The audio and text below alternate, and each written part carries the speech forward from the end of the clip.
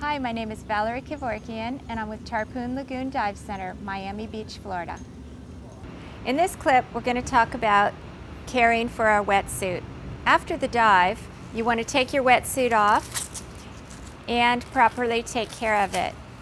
A wetsuit should never be stored wet for a couple of reasons. One is that it will stink as it dries and it's in your dive bag. Taking off the wetsuit after the dive, you want to do everything in reverse as to when you were putting it on. Roll the wetsuit off, arms first, going to your legs. Now the wetsuit is inside out, in proper form and position for rinsing. It's important that you do rinse the wetsuit after. The best way is to put it in a tub with some of the products that help get rid of the salt water. We have equipment in wetsuit wash. We also have something called Sink the Stink that will help eliminate any odors that have gotten into the wetsuit. You want to soak it for a few minutes in cool water.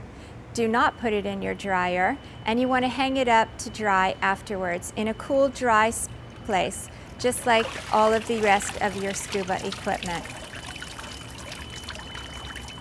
Once your wetsuit is hung out to dry, you might want to leave it out until it is completely dry. Do not put it in your bag wet, as it will smell when you go to use it the next time.